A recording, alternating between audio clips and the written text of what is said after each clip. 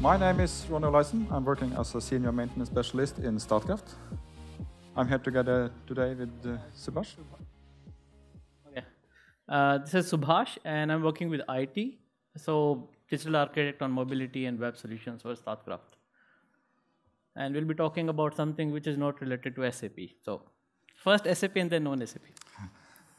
We would like to give you a short presentation and a demonstration of one of the most important apps, I think, in Statkraft. Yeah. The maintenance app.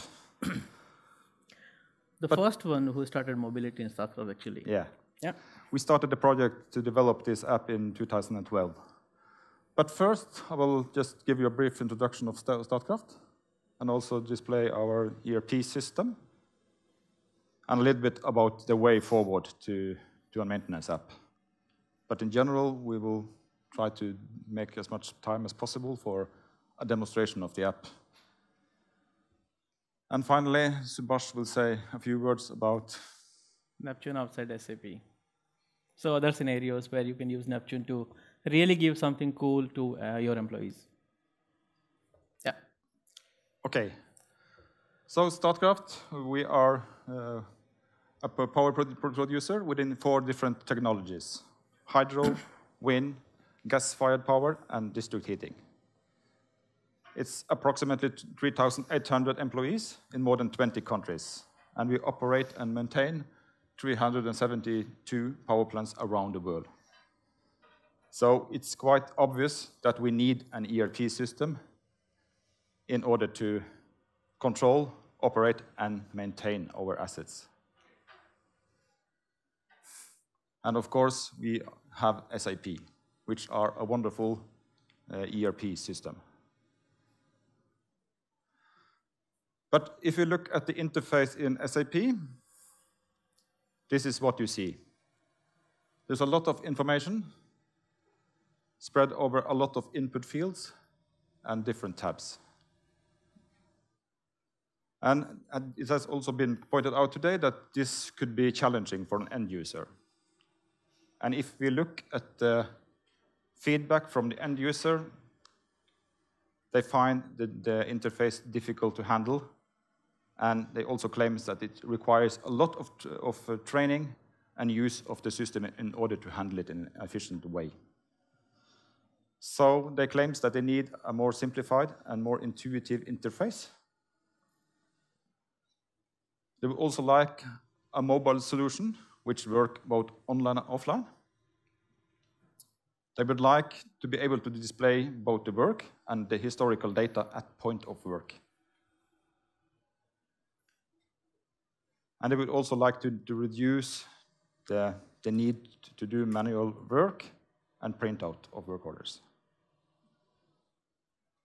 And they would also like to do the reporting and the work order confirmation at point of work immediately. And finally, we have not full language support backend in SAP. We have it in Norwegian, English, and Germany. So for the rest of the countries, they don't have their own language in the backend system, and hence they would like to have their language supported in the app. Yeah. If we look at the interface in the second generation of the app, this is the main menu of the app. On top, we have My Workspace, where you can have my notifications and my work orders. There is a selection for the search, where you can search and you can download both notifications and work orders. There are even functionality offline, and you have a possibility to search for offline data, which are then downloaded to the mobile device.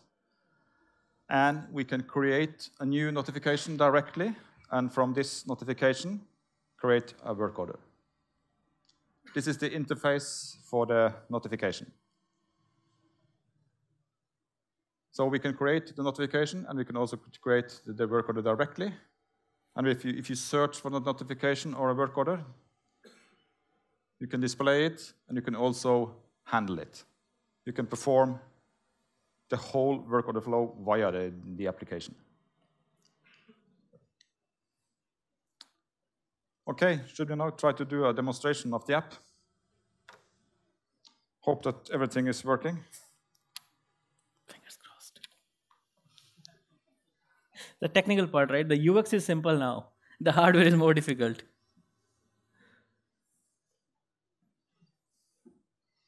Okay, so just hope that everything is working. This is quite risky, Subhash. It works. And I will go into the test environment and just show you the application. Now we are on the main menu. If I click on my workspace, I will have my favorite notifications created by my user, and the same for work orders. In addition, I have a possibility to save my searches. If I click on a notification or a work order created by my user, just hope that it, yeah. Then I found one work order. Click on the work order. Hopefully it runs.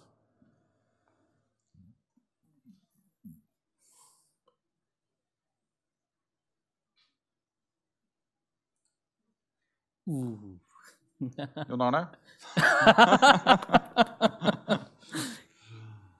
Okay, so now you see the work order, the general data,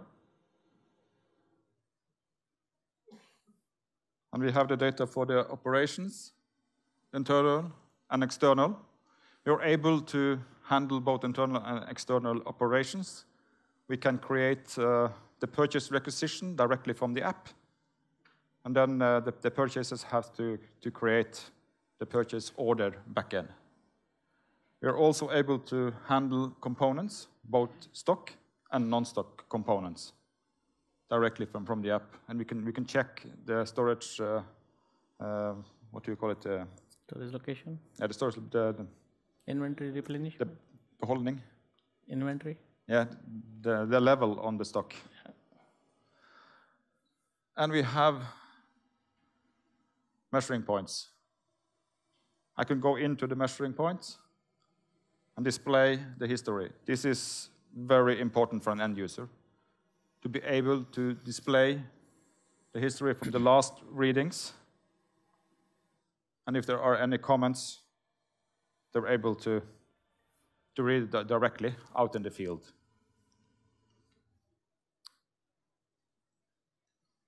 Oops, what happened? If I press the process button, the green one, I'm able to process the work order through the flow. And I can then create the work order, I can release the work order, I can do the safe job analysis. I can change the safe job analysis at any time until I technically complete it. I could do the confirmation.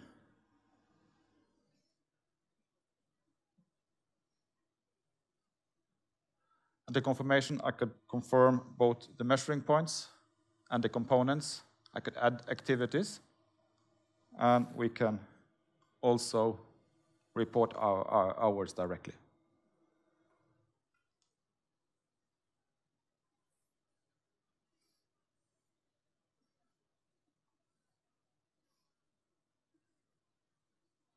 Just hope that it works.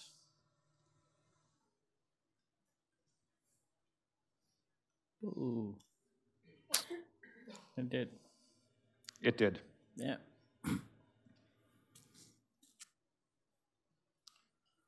Okay. You can see something about the languages and. Yeah. I think we will say a little bit more in the presentation. Sure. And of course, there's no problem to create a new notification if you like.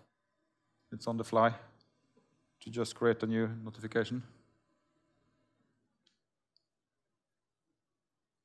I will not do that now, but it's very simple to create a notification and also to create a work order directly from the application.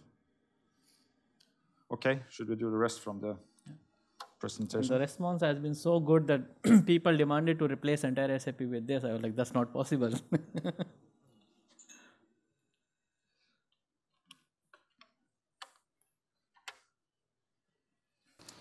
So the key benefits with the app, we have been able to create an application which are very user-friendly and with a very intuitive interface.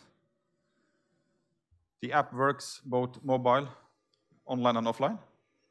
Of course, offline with some reduced functionality, but still very good. We can do the most important thing, that is the work or the confirmation offline. We have full local language support for all countries which would like to implement into the solution.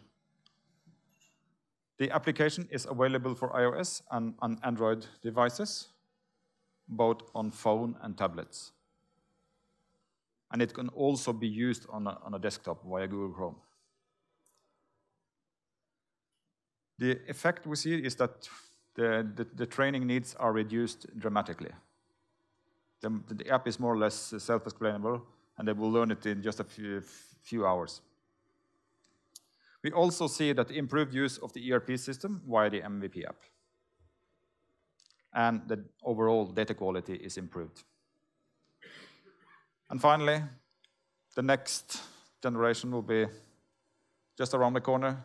Yep. We have started a project where we'll try to split the functionality of the app into several apps. This is due to the fact that there is a lot of functionality into the app as of today. It's quite complicated, and same time we are sort of going in different countries which has different needs. So we cannot, just make one application fits for all. So we have to split it and give it what is needed as per the role, the country, the language, and give the personalizations possibility. We would also implement functionality for DMS in order to have pictures and documents in accordance to the work permit functionality, the work clearance management. But then it will probably be a display functionality for this. To start with, yeah. Yeah, to start with. And then, Subhash, you can continue. Yeah. Okay, first, I'm coming from SAP background, so there's nothing wrong with SAP. So what I'm trying to see is we are using SAP for mobile and web, and basically whatever we can use Neptune for.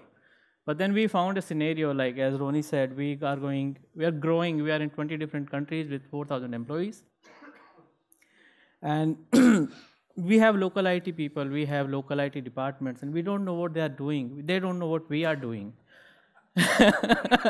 Sounds familiar, right? So our management in IT started like, okay, how should we handle it? Because people need, let's say, a mobile platform or a mobile application. They go out to the local vendor, they buy something. And we have no idea. And suddenly we have 3 mobile platforms and 4 publishing tools and 6, small solutions for custom development and stuff like that. So we have no idea what's going on. So how to control it? Obviously, you cannot control until you know it. So we started doing inventory check. We found 450 plus systems, which are either IT, not all of them are controlled by IT. Some of them are owned by business, deal done directly outside without IT getting involved into it. So okay, we can't control business, but probably we can control IT people. So we should bring a channel, we should bring some platform where the IT people can communicate, have a channel, have a platform to collaborate, to share the knowledge, and at least talk to each other. Without that, I don't think we can succeed in a global landscape the way we are growing. So we started a gamification thing using Neptune, because we had the Neptune in place, we had all the employees having access to it, and it's quite quick. I think we used 10 days to develop and deliver two versions of it since March this year. What we did, we basically divided the entire IT into different teams, given names as the new IT trends or buzzwords.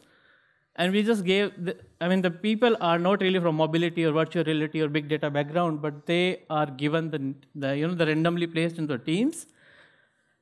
And they were supposed to share something or talk about something which is related to that area or something they are doing already. And the idea is obviously you have to work in a team to gain more coins. We call it MI coins, not Bitcoins, but MI coins. And MI is the name of the department in Statkraft IT. The internal name is MI. And the share is like, let's share it. let's get it going. let's talk about things what we are doing. So, and the home page looks like this. So what you have really is you have the statistics showing the top 3 teams and their scores. You have my team, like, okay, my current ranking is number 4 and total MI 51 MI coins. Then this is me, individual contributor, with a bronze level, and so far I'm rated as a 5-star on one of my sharing, which I have done. And I have tasks. So what happens really is, like, I call in for a presentation or I call in for a demo, and then I have to report that through this application by using the share button at the bottom, which brings up a very simple form. We can see it now. And then you register it, and you put a verifier who was there, who did attend the session, just to make sure that it's not a fake coins which are given to me. So somebody needs to verify and approve, and that's what appears under my task. So that's it. This is the entire application. You have nothing more than that. And then I think we can go for a quick demo.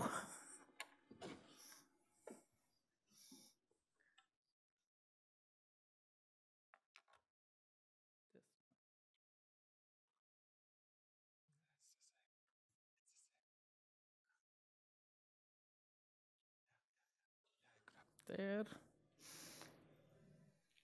And since lots of so the motto is share it, take it, use it. So you share it, the other people take it, and they use it in different projects and different business areas. And since people are not knowing their SAP passwords, they don't know what SAP is, we had to make it very simple.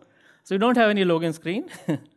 You have this image. You click on the image to start sharing.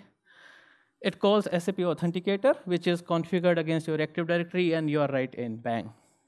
There is no user ID password. There is no security. You configure this Authenticator application, and it logs me in without having an SAP password at all. And that's what I'm saying, outside SAP. Because people just don't understand the SAP thing. And then you are in. Then you can see we have something called Knowledge Library, which says all the public sharing since March. We have received 99 shares from different areas, which I don't know not, all of them. But everything related to SAP, non-SAP, and oops. And as you see, like anybody can go in and give it a rating, like whether the content was good, whether the demo was good, just to increase the quality on what people are really putting in the app. And this is available to all entire IT department. We have 110 installation of this today. When it comes to registration, it's very simple form. You choose. What is the level? Are you sharing it one-to-one, between a department, cross-department, entire IT, with business? And everything has its own value in terms of MI coins. You choose it, you put a description, and then you pick a person. I'm going to put Martin, who is sitting here, but he doesn't have the application installed, so it won't function. But it's as simple as that. You have the users from IT teams, and you just share it, and it's just registered. Martin gets a notification through a push notification. He approves it. I get the stars, and I get the points. So idea is to increase the awareness. Idea is to increase the sharing within IT department, which is not happening so often and so at a quality level. That's it. Thank you.